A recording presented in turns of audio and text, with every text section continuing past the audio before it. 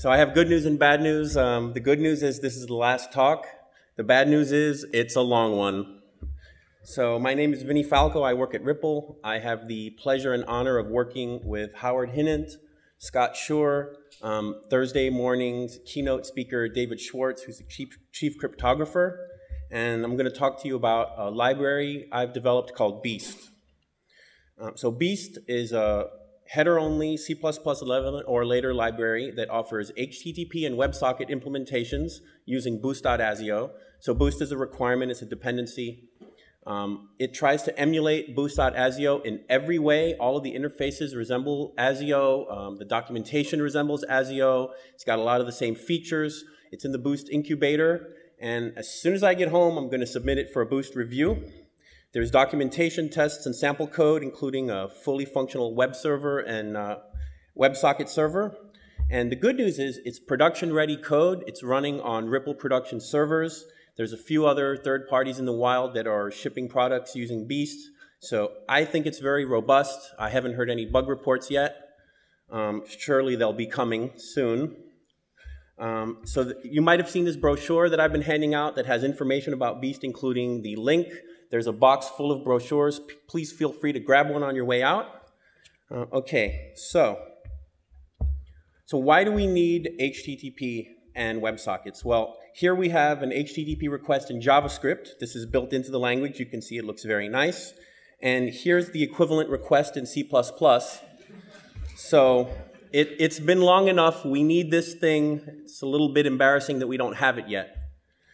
So I'm going to give the talk broken up into two parts. I'm going to talk about WebSocket, and then we're going to talk about HTTP, and I'm going to show you very tiny example programs. So for WebSocket, Beast establishes the session for you.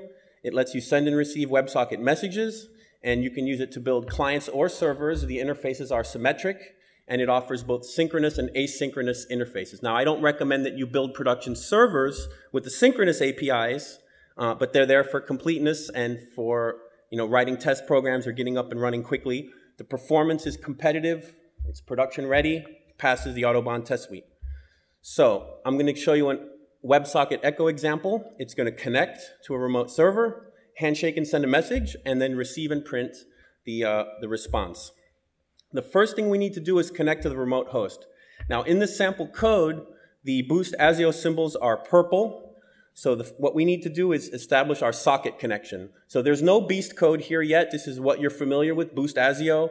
We're resolving a DNS name, and then we're connecting to it using Boost ASIO. When this code is done running, we're going to have a socket that's connected, and then it's going to be ready to roll. So now that we have our connected socket, we create the Beast WebSocket stream, which is a wrapper around the socket. The template argument tells you the type of what it's wrapping. In this case, it's a non-owning reference to a socket. That could just as easily be an SSL stream or an owning reference or even your own user-defined type, which meets the requirements of sync or async stream. So we declare our variable. Now we perform a WebSocket handshake, which consists of an HTTP request and response sequence. It's the HTTP upgrade message. Beast handles that for you. In the call, you tell it the host, which becomes the host field in the HTTP headers, and then slash is the URI. That could be your, whatever, your CGI/bin or whatever you're using. So we handshake, and now we write our message. So we're using ASIO's buffer function, which creates a const buffer sequence from a string. Beast's write function takes any const buffer sequence that meets the requirements, so you can use all the things that you're familiar with from ASIO. So we sent our message. Now we want to receive a message and print it out. So we declare a stream buff to hold the contents of the message, and then a local variable of type opcode, which is an enum that tells you if your received message is binary or text. That's part of the WebSocket protocol. So we call read. When that returns, now we know if it's binary or text, and we have the data in our stream buff.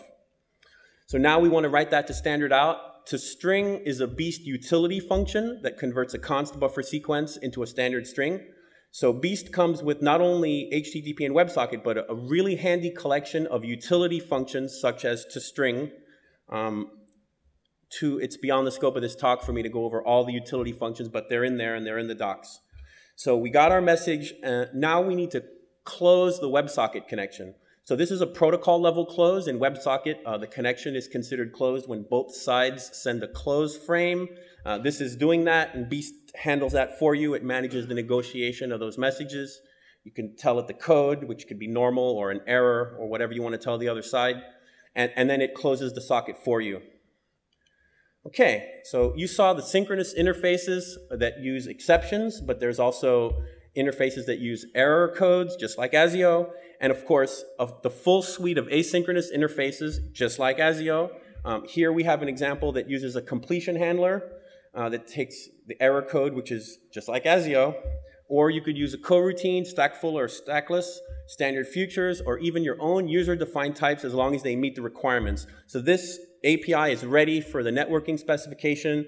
I've worked with Chris on making sure that this is going to be right, and it's going to be great. Okay, so HTTP requests and responses are used in the WebSocket Handshake, so the library also exposes those HTTP implementations to you so that you can take advantage of it and do HTTP in your own C++ programs. So now I'm going to show you a very short HTTP example. The scope of the library's HTTP support is to provide a universal message container. So that means it offers a container that can store a complete HTTP message, including the headers, the request or response specific fields, and also the message body. The container is usually copyable and movable, and it has everything that it needs. So there's actually two protocols for HTTP now. There's the HTTP 1, which covers 1.0 and 1.1, and HTTP 2. The current implementation in Beast serializes and deserializes HTTP 1 messages only. There are future plans to do 2.0. It's not in there yet. Like the WebSocket, you can build clients or servers. The interfaces are symmetric. There are synchronous and asynchronous interfaces that work with any stream concept like the IP TCP socket or SSL stream. The performance is ready for production. We have servers that are using it. It's great. Now, one thing about this library is that it's not really targeted towards end users. It's targeted towards library developers. Now, what does that mean? That means that these interfaces are low level. It's not a replacement for curl. There are things that it doesn't do, like it won't decode your MIME types or figure out your multi-part message body. But it provides a foundation upon which the C++ community can build all of the HTTP tools and implementations that other languages have. So I'm going to show you an example of doing an HTTP request and response. We're going to connect to the remote host. We're going to build a GET request and send it out, and then we're going to receive the response and print it. Okay, first step, just like before, we need to create our socket and connect to the remote host. So we use Boost ASIO to do that. There's no Beast involved yet. Just like before, this code's going to run. We're going to have our socket that's going to be nicely connected, and then we're going to be ready to rock and roll. So we want to send a request. We declare the message container. So here we're declaring an HTTP 1 container that is a request, and the template argument tells you the type of the message body. In this case, there's no message body, so we say empty body, which is a special Beast type that means, hey, there's no body. Now we fill the fields out. The method is a string. It can be any string that you want. Hopefully the other end will know what that is. If it's get, you're going to have a lot of success. The URL is another, just a plain string. There's nothing fancy with the URLs. You just provide the string, and that's it. Version of 11 means HTTP 1.1. It's very simple. There's no over-engineering here.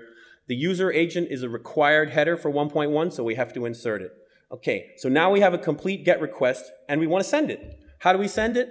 Well, we call write, just like that. There's our socket.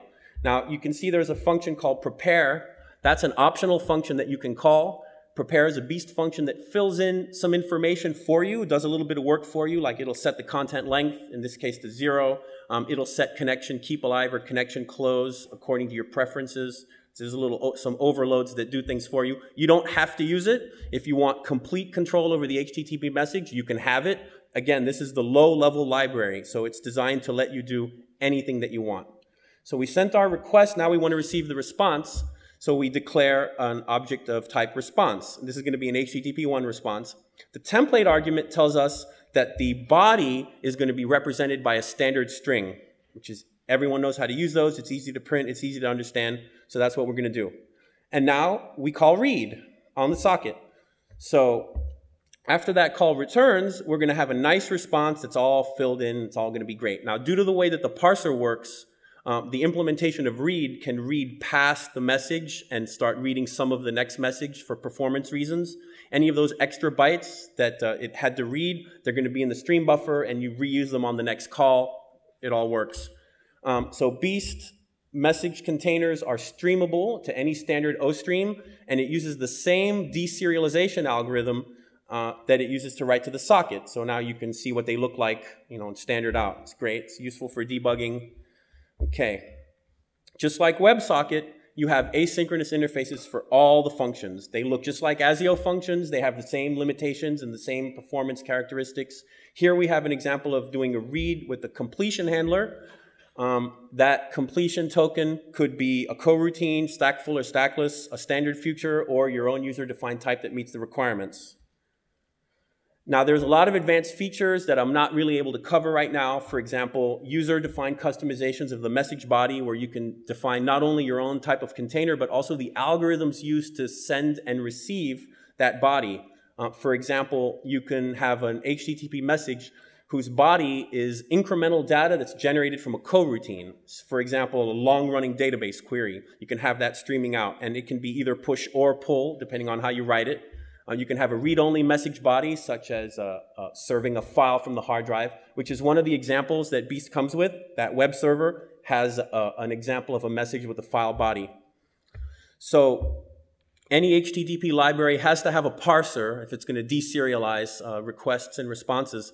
And Beast is no different. It's got a parser that's header-only. It's modeled after the Node.js parser, which is pretty cool, pretty fast. A lot of people use it.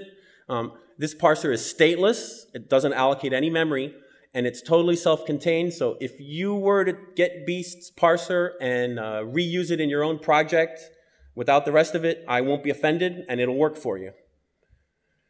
So in summary, I would like to think that if the author of Boost ASIO was to write an HTTP or WebSocket library, he would write something whose interfaces looked very much like this. I have couple of extra minutes, so I will just quickly show you the performance of the parser. So everything in Beast was designed to be sensitive to performance. It competes very favorably. This is what the message container looks like. You can see it's very simple. There's the headers, and then there's the body. And there's a little bit more, but for exposition, I've left that stuff out. You can check it out in the repository. So there's a box of brochures if you want to talk to me, or if you want to step up and grab a brochure, so you can get the URL, or you can see that sample code, help yourself to it. And I appreciate the great job that the organizers have done and giving me the opportunity to present Beast to you. Thank you.